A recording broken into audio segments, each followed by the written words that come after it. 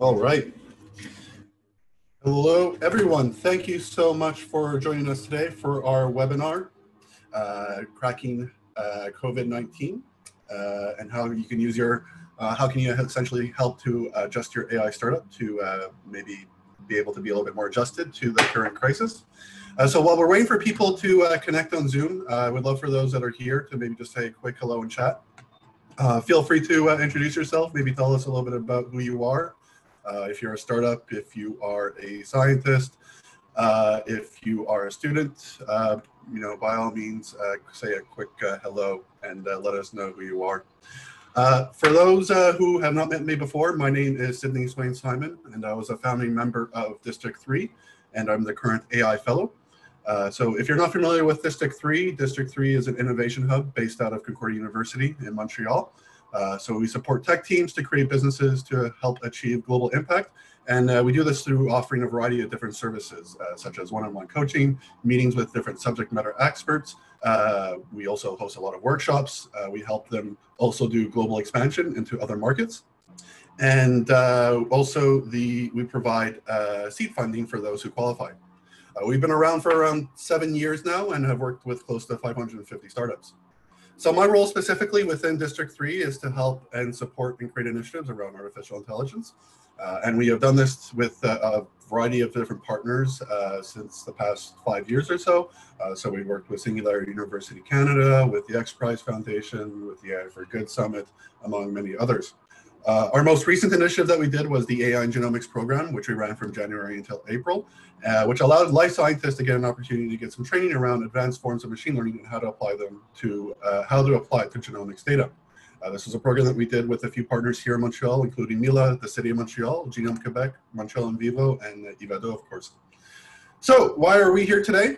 Well, the subject of COVID-19 and AI is not a novel one at this point. There's been a variety of different conferences and webinars that have been done around this subject. For example, about a month ago, or a month after closures started to happen in March, the Stanford Institute of Human-Centered Artificial Intelligence did a virtual conference around this subject, and they had a variety of speakers, people like Fei Li, who presented how AI could be used to help elderly care, specifically those with acute infections or chronic disease.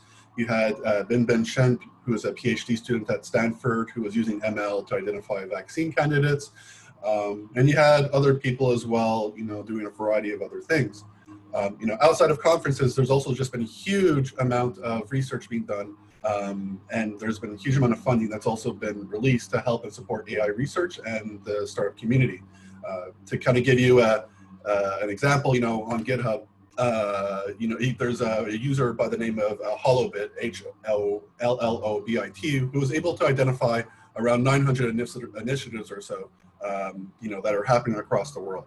So, there's been quite a lot that has happened.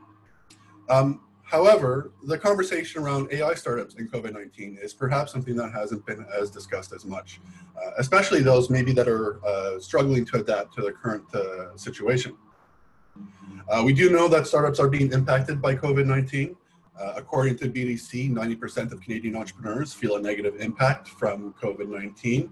I think those are specifically those on the East Coast, with 62% of companies that they surveyed noticed a lack of demand for their service. It's something that's been identified at the federal level as well here in Canada. There is a relief fund that was put in place for $250 million for early stage technology companies. So there's definitely a lot of companies who are struggling right now. And it's not just, companies in Canada that are struggling. According to an article that was written on PitchBook, and for those who are not familiar with PitchBook, it's a company that aggregates a lot of the startup data and who's getting funding. According to a survey that was done, around 60 VC-backed companies, 25% of the businesses reported having to lay off employees. Even in the UK, investment groups, private equity groups are suffering over there. As an example, 3i Group, which is based out of London, had 32 companies in its profile who saw a 70% fall in gross returns. So Beyond the drops in demand, there's big changes that are happening in the world of private equity, which is also impacting startups. In the US, as an example, there's at least half a dozen cases of private equity deals that were canceled once COVID-19 started to occur and emerge as a pandemic. And that number is a little bit old, so it's probably much higher now. So, but however, there doesn't seem to really be a consistent pattern in terms of how it's impacting different startups. And even in AI companies, each one is struggling, or some are doing relatively well considering the current crisis. If you're just looking at the self-driving vehicle sector, you had Cruise, which was a self-driving unit of General Motors. They laid off around 160 workers, but Wave, which was able to raise essentially $750 million to help drive their self-driving vehicle initiatives, among other things. People are even speculating that HR tools or AI tools are going to become in high demand once the pandemic is over. And if you look at HR AI tools as an example, people are estimating that they will become incredibly in high demand simply because there's going to be a large amount of workforce that is going to be applying to a lot of jobs. And if you have a small HR team, you're not necessarily going to have the capability to go through all the candidates properly. So what should AI startups be doing as a response to this pandemic? This is what we will explore today. So let me introduce our speakers. Our first speaker today will be Patricia Gruver. Patricia is the Research and Innovation Attaché at the Quebec Government Office in Boston, where she facilitates research and technology partnerships between Quebec and the United States. She also serves as the co-chair of the Science and Technology Diplomatic Circle in Boston, an organization of 67 countries with international offices in the Boston region. Patricia received a bachelor's in biology from Ursinus College in Pennsylvania, and a master's in public health from the University of Sydney in Australia. Before working for Quebec, she worked for the UK Science and Innovation Network for 3 years, where she led the Oceans and Communications effort for the entire US team. In this role, she represented the UK at the UN Oceans Conference in 2017 and received an award for her communications work. In June 2018, Patricia was a member of the 2018 cohort for the AAAS Science, Diplomacy, and Leadership Workshop in DC. Welcome, Patricia. Our next speaker today is Jean-François Connolly, with an interest in all aspects of machine learning, from algorithm development to product marketing. Jean-François has gained over 14 years of experience through his studies. He did a master's in applied mathematics and a PhD in face recognition. And he has work experience as well in their domain of natural language processing and ad tech. He currently oversees the entrepreneurship initiatives at the IVADO. Prior to joining IVADO, JF worked at Data Critic, which was one of Montreal's first startups doing machine learning and advertising, as well as at Nuance. He also advises companies at Creative Destruction Labs Montreal. Our final speaker today is Po-Shen Loh. Po is a social entrepreneur working across the full spectrum of mathematics and education all around the world.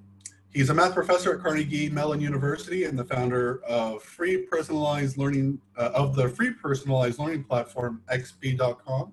That's EXPII.com.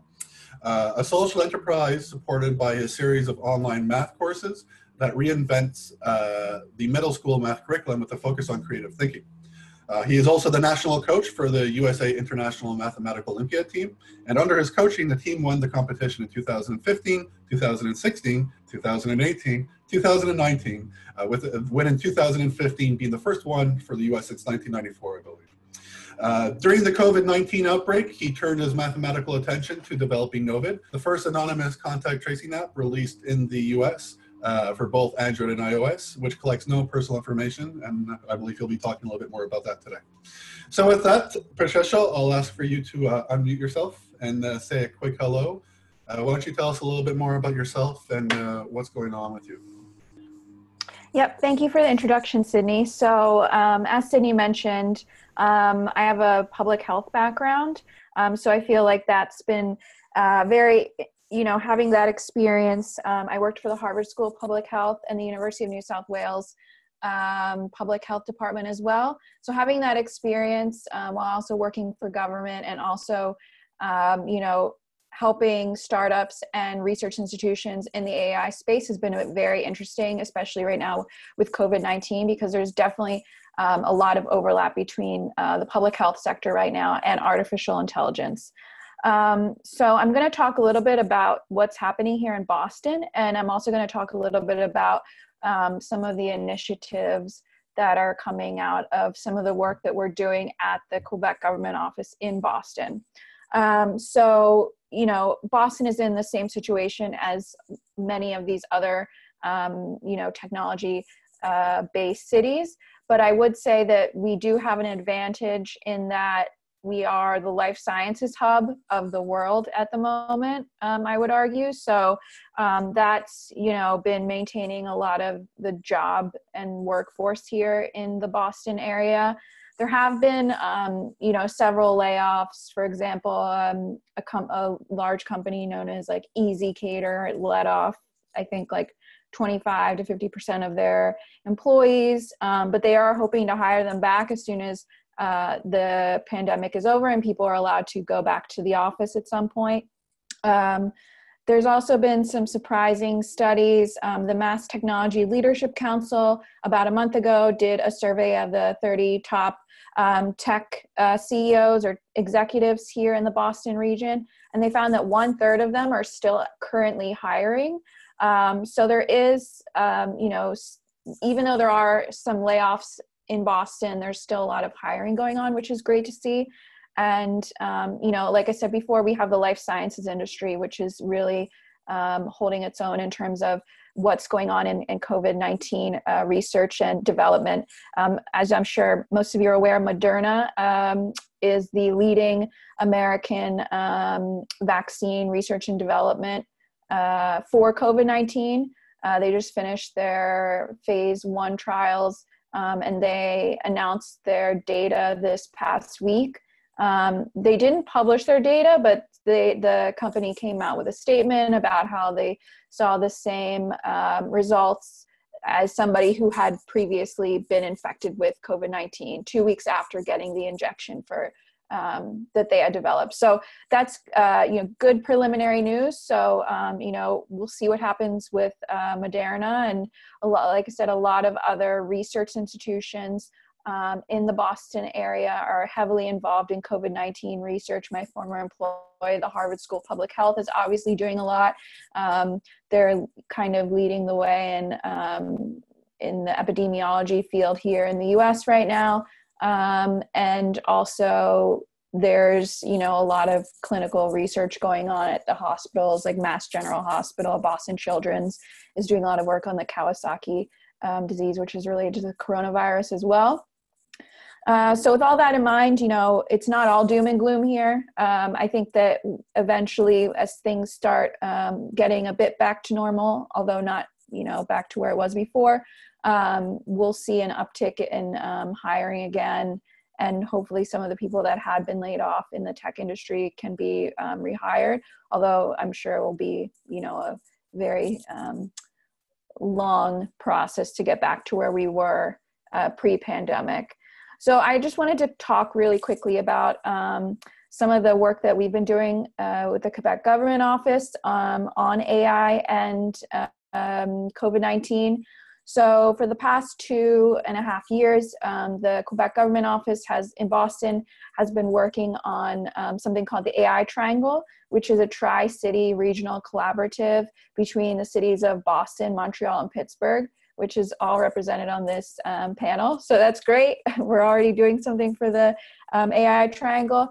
And we have facilitated meetings between the 3 cities and its key stakeholders in artificial intelligence over the past 2.5 years. We basically have 3 pillars to the AI Triangle.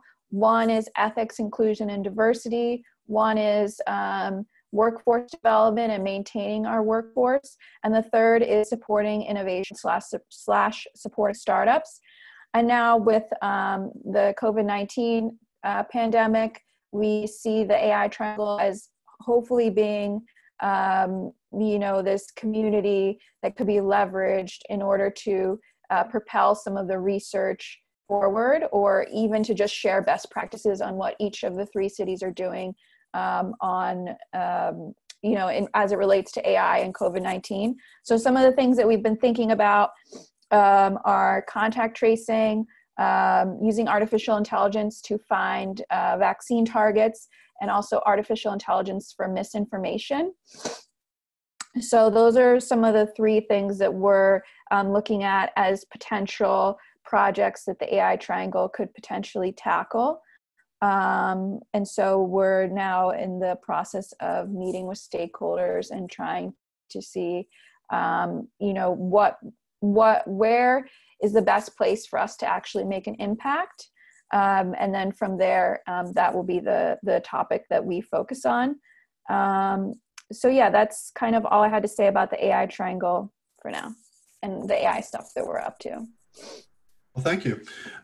Maybe just a few questions before we go on to Jean-François. And for people that are listening in, if you do have any questions for the panelists, you can use the Q&A button just at the bottom of your Zoom interface to ask them there. Either I'll ask the questions, or the panelists will just answer it directly. But Patricia, one of the things that one of the reasons why I was excited to have you on board today for this panel is that you have this perspective from the government side, and having a voice from the government can be very difficult at times, especially when we're talking about startups. Making that connection is not always a direct thing. But before we get into maybe the startup angle, I had more a question around policy. So since your background is quite interesting, you've had this opportunity to work with a variety of different government agencies for different countries. You got a unique glimpse on how each one manages and promotes innovation, as well as how it helps to ensure that policymakers are well informed on different subjects. So from your perspective, do you believe that this pandemic is forcing the government to make science innovation a bigger priority? Or do you believe that maybe this policy change that are being put in place right now is a short-term one, or do you think this will have a long-term impact? Well, I hope that it's a long-term impact. We've seen from previous, obviously not as disruptive, but SARS in 2001, that was a pretty big deal. And while we did ramp up our public health response immediately after, it might have kind of been forgotten about. And, unfortunately, public health is not the first priority for every country. But I would say that hopefully this is making people think that, these things need to be in place long term. I think the countries that we've seen have the best response to this pandemic are those people that have supported their public health systems for years and have been waiting and ready for the next pandemic. So, Taiwan, South Korea, they learned the lessons from SARS and MERS, and they kept that, the expertise and the science and innovation and the public health measures in place. So when the next pandemic came, they were ready. So hopefully that is a lesson that we'll learn from this. And then in terms of, support, I think now government should realize how important basic science is. People might have questioned before, why are you studying bat research in Indonesia? Or why are we using US federal funding for that? And now I think it's pretty obvious why we are, focusing on basic science. So hopefully, in my hope, that's something that will be, definitely pursued more. And I think also, the molecular biology side of this, the immunology side of this, hopefully that will continue to be funded even once this pandemic is over, as it becomes more and more apparent that we need to get in front of these before it gets too explosive like this one did. So like I said, that's my hope, and I think most governments are probably learning that we do need to fund basic science and innovation in order to get in front of crises like this. So for the startups that are listening right now, as I mentioned a little bit earlier, having these conversations with government can be a little bit difficult, and having a relationship with them. So maybe just to start off with, as a question, in what ways do you think startups should aim to work with the government? Obviously a lot of companies, a lot of startups, especially in Canada, go to the government to try and find funding, whether it's programs that are in place or they sometimes try and find other available funding that's there. But obviously there's other ways that you can also work with the government. So what are your suggestions for AI startups to help guide maybe policies, for example, to increase innovation? Well, I think, finding out who, within the government, whether it's federal, provincial, or if you're in the US, looking at the state level, and how, who is in charge of actually the policy making, and how can you make it apparent to them that this is either what needs to be funded or that this is, some sort of problem. So just an example, in the city of Somerville here in, well, it's not Boston, but it's right outside of Boston. Their council people had decided that they were going to not allow facial recognition technology. And that was, I believe that was spurred on by some research that was done by the ACLU Massachusetts. And so, the ACLU is the American Civil Liberties Union for the Canadians. But yeah, so those kinds of things, finding out, even if it's just on a very small level, Somerville is not a huge city. If anybody doesn't know where it is, it's right next to Cambridge in Massachusetts. But, that can be a step forward in taking those discussions wider. So because of that happening in Somerville, I know that there are talks with other policymakers in other cities, about where facial recognition technology can go. And so those kinds of things. Another thing that has been big here, especially in the Boston area, is allowing, self-driving car, like a sandbox or like a testing space. So here in the Seaport, there's actually part of the mayor's office is called, it's like the City of Boston's new urban mechanics laboratory. And so they are in charge of that test bed. So making sure that you know who within either the city, the state, or the federal level, who you're trying to connect with and who's the decision maker, and making sure that you're getting in front of them is always important.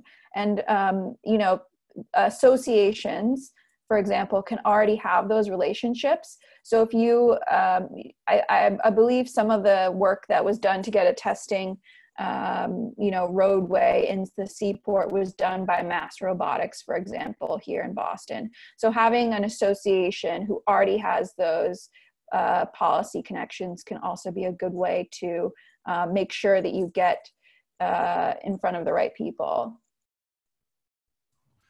Well, thank you, Patricia. I have definitely a lot more questions to ask you, but we'll move on and come back to you later on. So next, I'll ask for Jean-François to say a quick hello. So Jean-François, why don't you tell us a little bit more about yourself and the work that's being done at IVADO?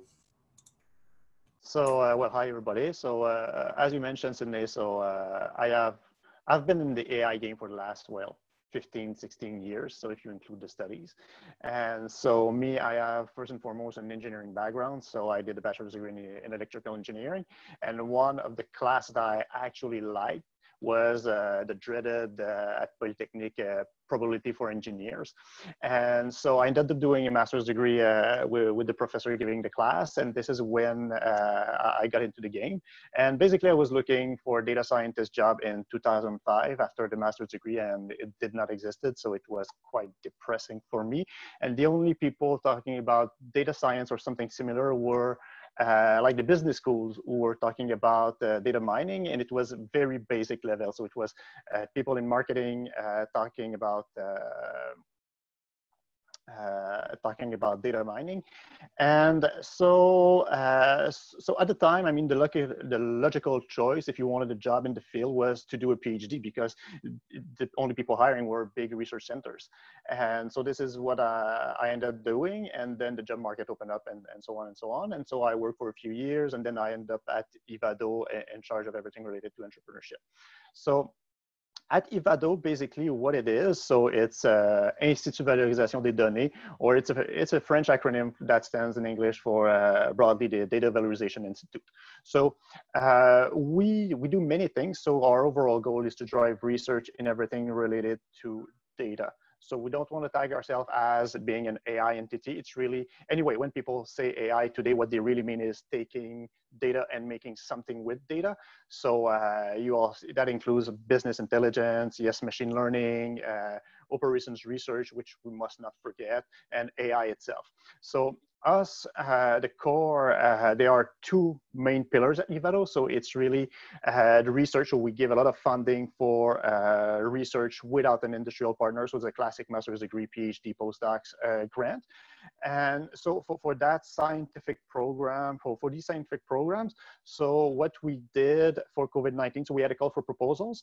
And so we funded, and also we helped people who were proposing a project, put them into contact with professors and postdocs and postdoc researchers and PhD students. So really, we put that program like quickly. And so the submission process was send us like a 2-pager document, and we'll take a look at it and evaluate it and prioritize internally. And so it was really quickly done. And so we financed a few projects on that. You can see them on our website. And so that's one part of IVADO. So, and the other part of IVADO, which I'm part of, it's really, you can see us like a tech transfer or a university bureau, where we are a bridge between the industry and academia, always in the context of starting a research project. So we are geared to do research. And so at first, we were hit by the wave of people doing machine learning. And then again, I mentioned earlier, so although there's a big hype around deep learning, machine learning for the last, well, that hype is kind of decreasing, and now the real work is starting. And so let's not forget that Montreal has been very well known for operations research in the last 40 years. And so this is what is interesting. So Patricia mentioned a lot of projects being done around healthcare, but another nightmare that people are having these days is around supply chain. And so yes, with IVADO, with research group like the GERAD, with the supercluster with the Scale AI, so supply chain and logistics using AI, supercluster in Montreal. So not only in research, we're still maintaining our expertise, but now we're developing like a really good commercial branch around supply chain. So it's really mixing both families of techniques. And so in a nutshell, that's IVADO. So we do a lot of stuff. So training sessions and so on. So we're still adapting ourselves. And so we are still kind of a little bit still in startup mode, because we're quite young. And so most of my work has been to collaborate with the rest of the ecosystem. So all the entrepreneurship, entrepreneurship initiative that has been done in Montreal, so was done under the leadership of mostly Bonjour Startup Montréal, and also the Maine, so Mouvement des Accélérateurs d'Innovation du Québec. And so they kind of took the leadership, and everybody's participating in that. So there were task force, and so yeah, big shout out to these people. And so because there were several issues that we noticed. So at first people were in the mode of kind of panicking, saying, what should we do? And then they quickly figured that out. And so now they're more in the game of how we do that. So we pivoted, we're still pivoting, but now how we actually do our new product, and what are the constraints then. And so this is where I feel we can help, and this is where the efforts are going. So startups want less program, and they want more like one-on-one coaching, or they want to be put in contact with big companies, not necessarily to sell product, because of course it's the end game, but also to validate their new ideas or their pivot. So And this is where we feel that we can help because we have a large network. But I mean, we're still figuring that out ourselves. As you mentioned, you've been around for a little while in the machine learning field here in Montreal, and I think your startup experience goes back to 2014 with your work with Data Critic. So you've really kind of seen the emergence of the AI community here, and there was a massive explosion of growth back in 2015 when especially with IVADO, that's when it really came into the public's face of what they were doing. So you've seen the rise of this community, and now you're seeing it experience an event that hasn't been seen since the Spanish flu. So overall, how do you think that the startup community is responding to this change? Do you think it's been very quick, easy change, or do you think that there's still maybe a certain percentage of people that are starting? Well, by definition, the term for that entire field, the term that I prefer is really data science, because at the core of it, there's data, and it's really a science because there's a scientific process to it. So you have to define a hypothesis and then validate that hypothesis with data, basically. And so it's really an iterative process. So at the core of it, I mean, people doing data science are already used to work with an iterative process. So they are very well positioned to be able to adapt quickly. That being said, you need data. So you can get around to it. So so for the retail industry, for instance, if you want to try to predict how much items, how much that you need because you want to plan your warehouse usage and so on, well, you need to assume that the historical data that you have, well, it's going down the drain. So it's not useful anymore. So it's these kinds of problems that people will need to address. And the way I saw that the field evolve, so again, so my background is mostly electrical engineering to start with. And so this is where you saw the first kind of ecosystem around machine learning. So back in the days, so I'm talking like the 90s and early 2000, it was still called pattern recognition. And so at the core of it, the first people doing AI or machine learning or data science, they were people who were building applications, and they needed these techniques to actually build their application. Either that or like physicists who needed to do data science to analyze the data. And so what you see today is you still have that core group who are used to building stuff. And so they kind of have a little bit of domain expertise, but you have these general data scientists where the core of their training is really doing machine learning and AI.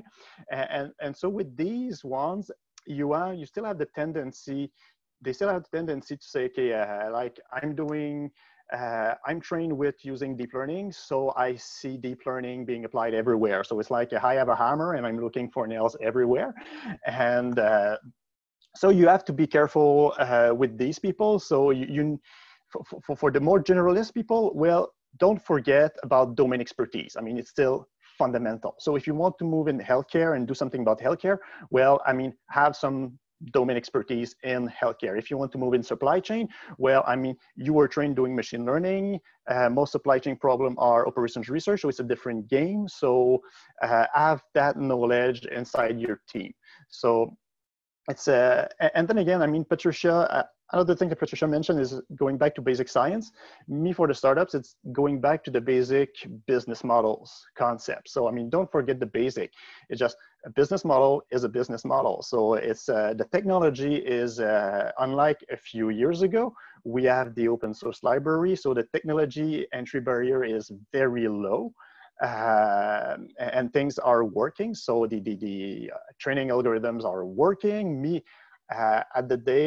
Back in the days, I mean, I'm pre-TensorFlow. So and at the time when I was working, I mean, remember Python 2.7. So that was me at the time. And so now, I mean, the technology entry barrier is really low, and people, what they need to figure out is how to operationalize machine learning and how to monetize machine learning. So this is really the hardest part. Well, thank you. So we'll move on for now.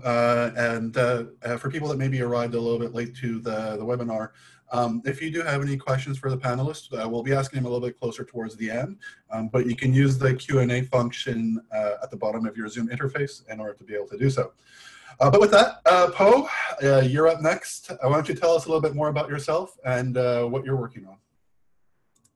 Well, thank you very much. First of all, it's a real pleasure and honor to be able to be here and to talk to all of you and to share this panel with people who are experts in things I don't really know much about. I actually always enjoy this opportunity, and it's amazing to be able to have, well, it's a crisis like COVID-19, which brings together all of these different people across public health, across entrepreneurship, across artificial intelligence, and ultimately we need to all solve this together. And that's actually what I'm interested in trying to do. Now, you may notice from my background that this does not look like a medical laboratory. In fact, this looks more like a streaming setup because I'm actually a streamer. Actually, every single day for an hour, I stream an interactive, completely free YouTube live session where I answer random questions on mathematics from people from all around the world.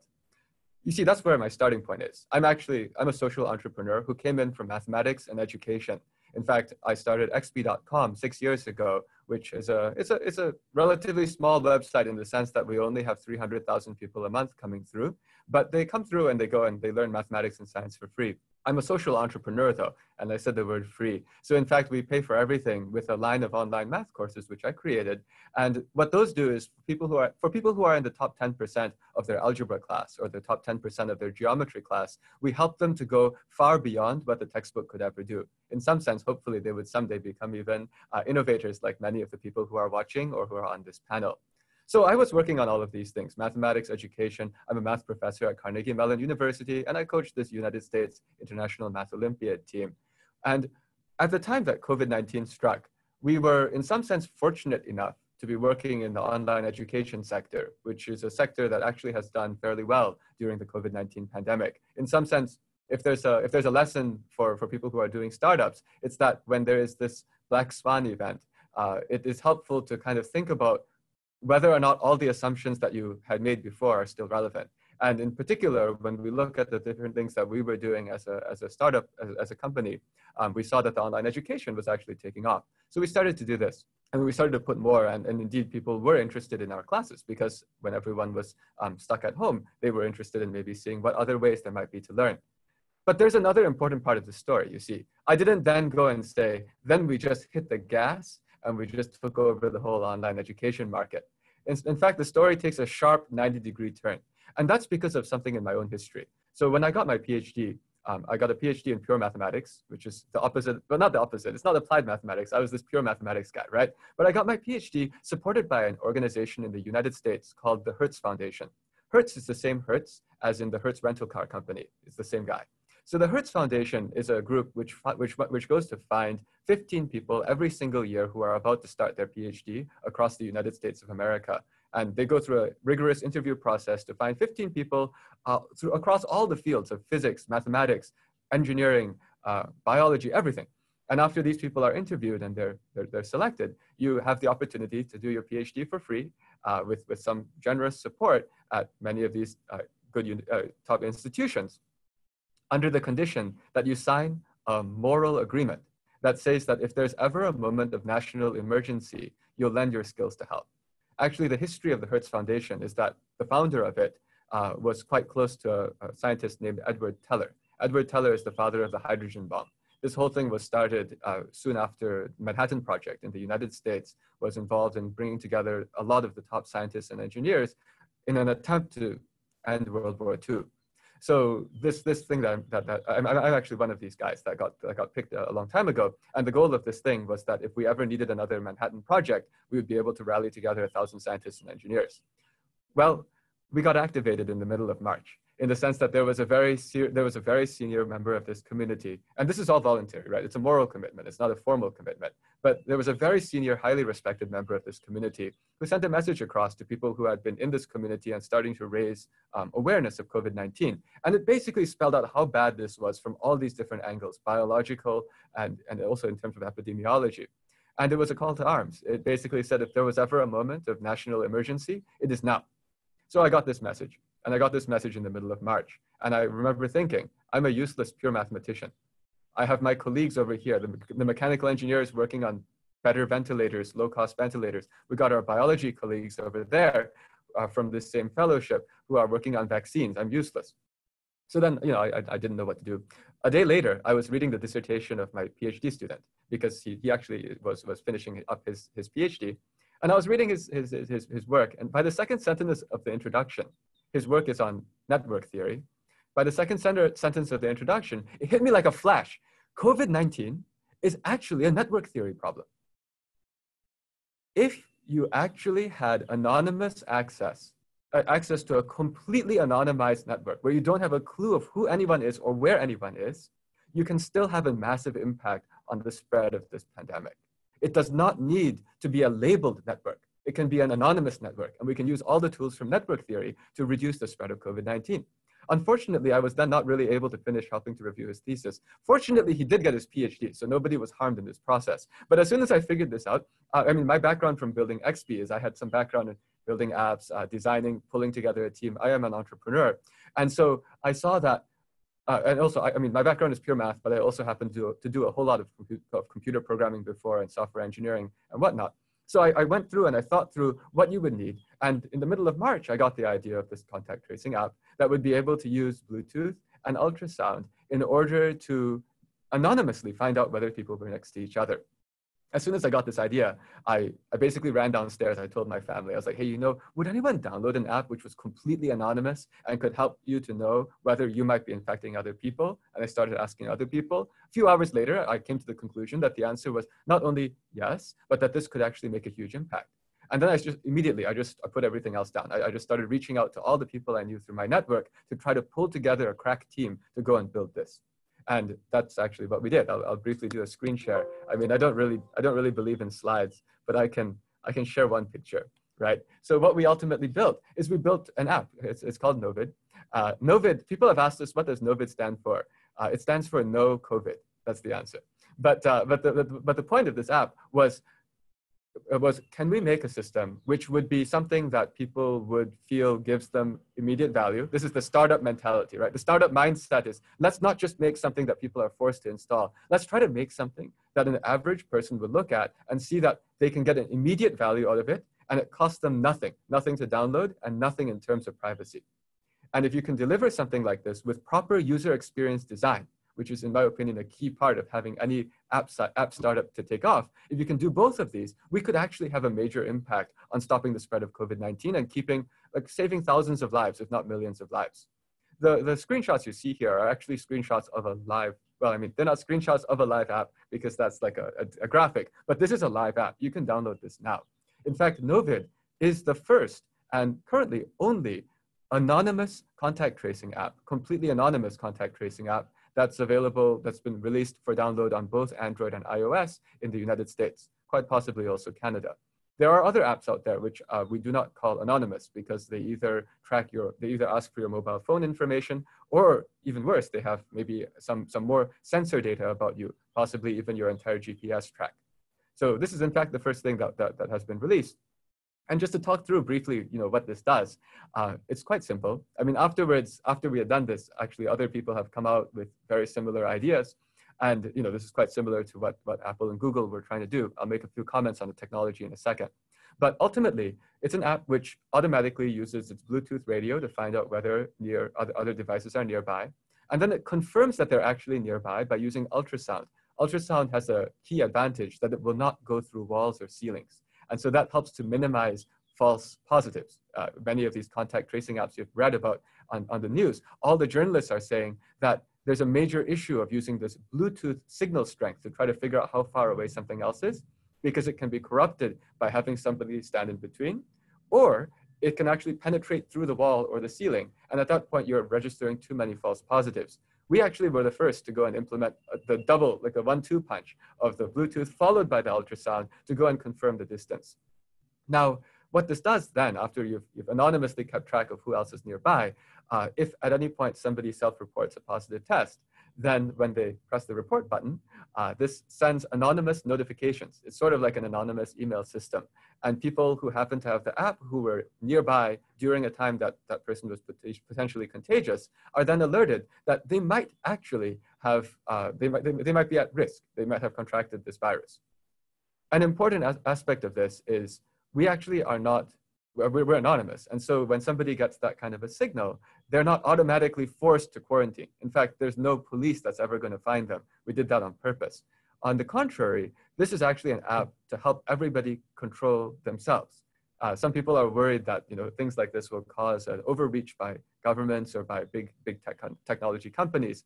Well, this is not something to control people. This is something to give every single person situational awareness so that if they happen to see that they might be a potential carrier of COVID-19, then they can be a little bit more careful. For example, if they wanted to go and visit one of their family members or another person that they love. I'll tell you that for me, I see that one value of this for me is if I happen to see that I was near somebody who had COVID-19, then I actually would probably not want to visit my mother in person, just because she happens to be in a health state for which if she got COVID-19, that would probably be the end. I mean, this is just something where every single one of us has people that we care about. And what I realized is you can just use an anonymous network to provide that situational awareness. And with that, if everybody has that situational awareness, we might be able to go back to using our normal human behavioral norms to help reduce the spread of the virus. What do I mean? So maybe I'll finish with this piece. So one of the most critical things about COVID-19 is that it spreads before you know you have it. That's actually, as a mathematician, what I do is I kind of look at the situation and see what is the unique, well, there are many bad things about COVID-19, but what is one terrible point? It is that there's been a paper in Nature Medicine that scientists estimate that up to half of your transmission of COVID-19 happens before you even feel the slightest bit sick. This is a very, very distinguishing characteristic. If you look at other diseases like SARS, that percent was single digit, if not zero. For the flu, it's also something like 10% or something low. But for COVID-19, nearly half. And that's actually what the problem is, because people are now infecting people before they know, and then by the time they know, those people infect people. And so we can't use our normal human behavior. Human behavior is if I sneeze in my hand, I won't shake your hand. But we don't know that. And so we decided to make NOVID as a tool to help every single person in the world gain that situational awareness. You've just sneezed into your hand without you knowing it, in the sense that you might be carrying this. Maybe you don't want to go visit that loved one. And if everyone self-modulates this way, the way we normally do as human beings, our hope is that by collaborating, we will be able to have an anonymous solution that doesn't require us to give up any of the privacy that we're used to, and where every single one of the 7 to 8 billion people in the world works together. So that's actually what I'm doing now. In some sense, that seems like quite a pivot from online education. But why I wanted to tell this story is that the DNA is actually the same. It's still building some sort of an app. What we were doing with education was how to help people make better decisions. That's what education is. And so we're doing that same DNA at its heart for this anonymous contact tracing. Well, thank you so much, Po. I was gonna maybe start with a question with a little bit more about your math background, but unfortunately I think we're running out of time. So I'll jump into the more maybe serious subject, and it's something that we were preparing for this yesterday, around this conversation of anonymity and privacy. There's a lot that's being discussed around, especially with the use of contact tracing. But my question is also something that was asked from the audience. This theme was also asked by the audience as well. So there was an anonymous attendee. So maybe, Po, you can start to answer it. And if there's anyone else that'd like to jump in, by all means, go ahead. But this user, essentially what they're asking is, does their ability to track their citizens at the risk of violating their privacy a big factor in reacting to a pandemic? How would you address the issue of privacy and generating new solutions when it comes to monitoring the spread of a virus/disease? But what we were talking about yesterday as well is sometimes you have to kind of consider how much anonymity is required in order for a contact tracing app to actually be effective. So what are your thoughts on the subject, Po? So the reason I got excited about this as an opportunity to make an impact and create a solution is because I come from the network theory background. And from the network theory background, you're used to seeing how powerful algorithms can be if they're network aware. For example, the current algorithm for trying to prevent the spread of COVID-19 is called stay at home. That's one algorithm. Unfortunately, that has a lot of side effects that are quite damaging to everything that we do, and we would all starve if we actually did that. So the problem, though, is that if you don't have the network of relationships, it's very hard, for example, to corroborate that this thing here, which was a positive test, was a legit test. there are of course false positives, or it makes it impossible to use things like surveys. This is a machine learning and artificial intelligence community here. Of course, surveys and would be wonderful if you could have this relationship data as well. So my insight was, actually, a lot of things we've been hearing about are even more privacy invasive, in the sense that you would actually want to know exactly who is this, exactly where did they go to eat. You go to this is traditional contact tracing. You go to the restaurant, you find the receipts, you see who else was at that restaurant. I'm not criticizing that. I'm saying that that's actually what those countries which have been successful have been doing. I'm not here to go and argue whether we should do that or we shouldn't do that, because that's not what I work on. On the other hand, I do know it works. Now, what we decided that we could do is we could provide an alternative tool which is completely anonymous. So in some sense, it's not alternative in the sense of replacing. I think of them as complementing each other, reducing the amount of work that the shoe leather, the ones who actually walk around doing contact tracing, reducing their amount of work and letting everyone else get involved. But the important thing here about the trade-off, which I think is worth saying, is that in the public conversations about what kind of protocols or what kind of methods should we be using for contact tracing, my starting point for this was not that I wanted to make a contact tracing app for the sake of making a contact tracing app. My point from starting this was, oh, I've been activated to try to solve this problem. It's from a systems level approach. And then at that point, my key observation was, there's a huge value in an anonymous network as long as the network is actually unlabeled with no GPS information and no personal identifiable information. If all you have is there's user number 5,206,000 who at 12:51 p.m. on Wednesday, May 20th was with user 2,307,000. Yes, in theory, you could go and take this big network and try to guess what cities people live in based on big cluster sizes. But judging from the way people travel within the city, it's still going to be very hard to tie down exactly who this is.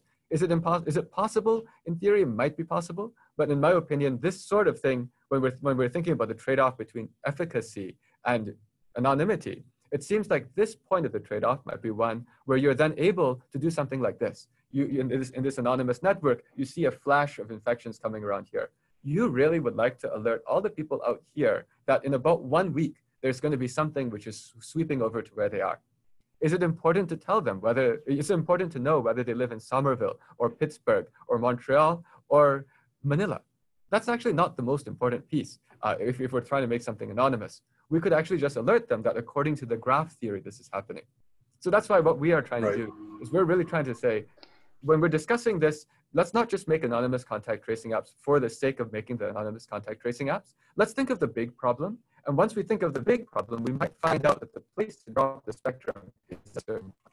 So JF, I think you have a point. Well, two quick items. So I mean, and it's actually what Po-Shen said is it's actually true also in marketing and in most machine learning algorithm application.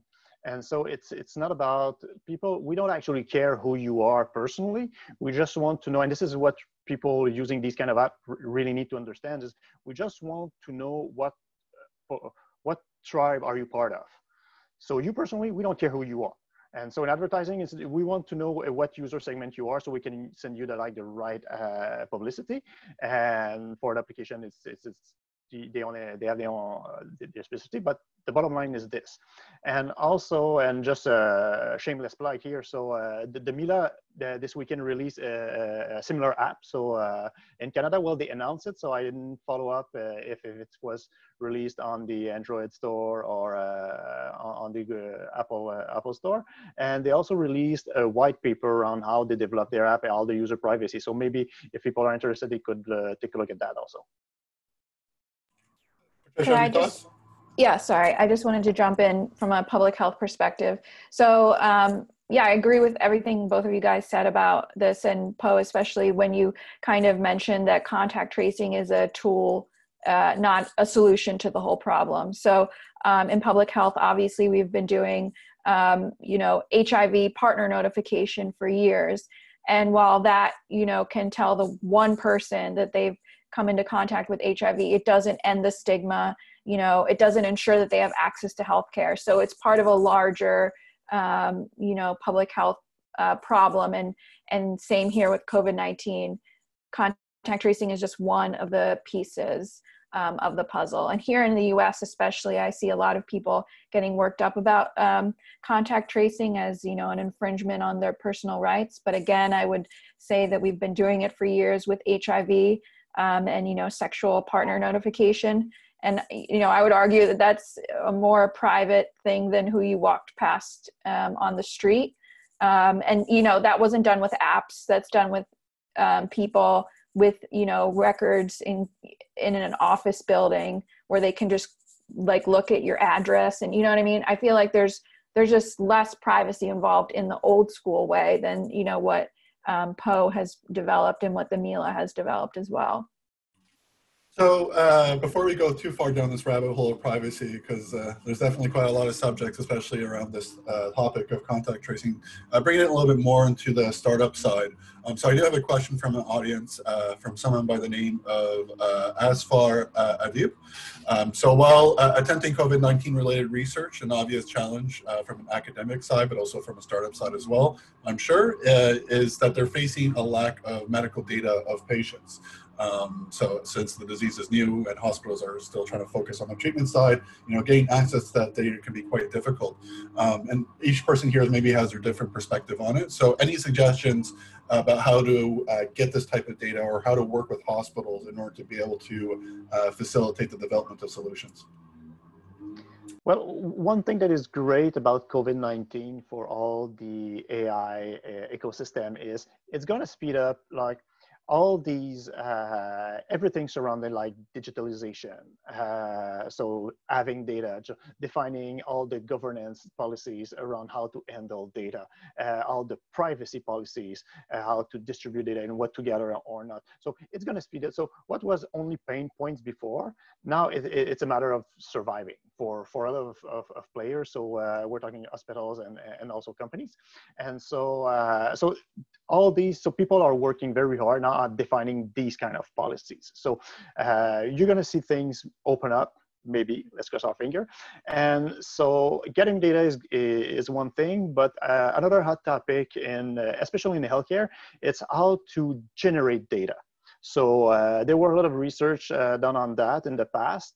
And so we saw a few companies here and there, and that were, I forgot the name, but one company who the goal is to generate data as a tool for privacy. So the data generated, so it's not, it doesn't belong to anybody. So it doesn't have a user ID. So then it's kind of anonymizing the data by generating like new data looks like the initial batch. So you have these kinds of processes and research projects that are ongoing, and they are becoming applications. Oh, maybe I just want to add something here. So I think that actually there's a huge need for this kind of innovation that the startup community is representing. So in some sense, it's a legit question. It's a bit too bad that it's difficult to get access to this, but we actually do need to have great ideas from machine learning and innovation to help us crack this problem. Something that could be helpful, at least what has been useful for us, is that NOVID didn't just develop in isolation. We are actually associated, we also had the chance to work with Carnegie Mellon University. And I assume that in these other incubation centers that you have here, you might have some universities which have some kind of affiliation or some kind of a connection. Doesn't have to be a university. It could also be a research center. I think Mila, is that how I pronounce it? Mila is another research center, right? hello, yeah. So my point is, actually, if you just have an idea on your own, it might even be valuable to try to connect in with one of these centers. Because again, I'll speak from being a professor.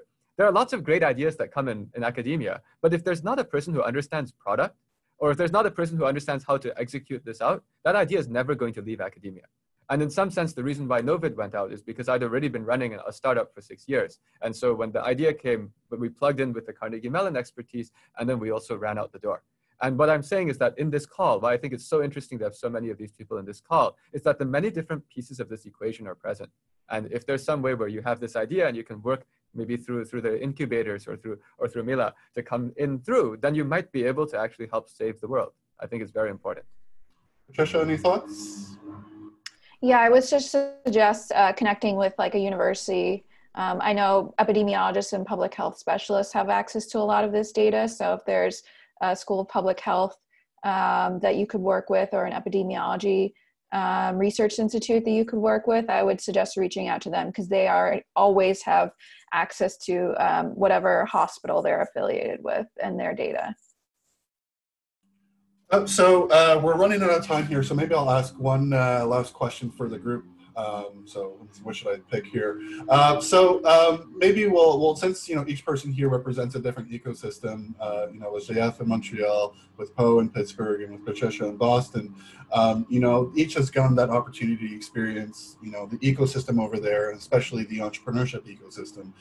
So what are your thoughts in the current entrepreneurship scene in each one of your respective areas in terms of how they're responding to COVID-19, and where do you think that there's areas maybe for improvement or areas for collaboration? Maybe I can start from Montreal. So the Montreal ecosystem is entrepreneurship ecosystem is quite young, so it's very dynamic. Some people would say too dynamic. So just being able to organize ourselves. So, and this is what is happening right now. So COVID was actually like an excuse kind of to do that. So you have everybody from the ecosystem who are talking to each other, and now it's once each 2 weeks. And so we really have a feeling of, okay, we are really in this together. And so, and for Montreal specifically, what is lacking is still, well, funding. So early stage private funding. So this is really, I mean, it's a pain point that people have been knowing for years, but that is still going. That being said, I mean, all the finances organizations. So sorry, it's like my French is getting the better of me, and so maybe they are slowed down, like Ange Québec, but Ange Québec is not slowed down at all. So they want startups to pitch at them. So they are either slow down or still ongoing business as usual. So things are not stopped at that level, but we're still lacking in Montreal and in Quebec in general around that. Oh, Patricia? Okay, I guess I'll answer since you mentioned my name first. I'd say that the Pittsburgh ecosystem is one where people tend to be able to know what other people are doing, in the sense that it's a small enough place that there are newsletters that go around. Also, I'd say that the Pittsburgh ecosystem has a lot of tech influence, right? In the sense that there are universities, both which are making, like Carnegie Mellon University doing its work often in computer science, robotics, and so on. But we also have the University of Pittsburgh, which has a lot of expertise in the medical fields. So what I'd say is that I think that right now everything is regrouping. We are actually a little bit lucky in Pittsburgh that somehow the COVID-19 virus has not gone as far in devastating our region. So I'm actually a little bit optimistic that we will be able to pull things together. But I would expect that a lot of the innovations that will come out of Pittsburgh will focus on using the new technology that's been created by the various sources, the universities, the hospitals, to go and to advance forward. Because otherwise, it's very hard to make a ride-sharing startup right now. I mean, it's just like all of the old ideas that you might do are in a different environment.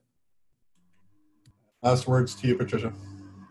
Yeah, so like I said earlier, even though there are, some layoffs for some companies that were unable to pivot to tackling this crisis, I know that just due to the life sciences industry that is so prevalent here, a lot of smaller startups that may have been focusing on a different infectious disease have now just been able to fully focus on COVID-19 and therefore been able to kind of weather the storm for now. So, I'm very hopeful that the Boston ecosystem will be particularly resilient just due to the fact that we're a life sciences hub and, the proximity to great universities, great research, key opinion leaders, that kind of thing.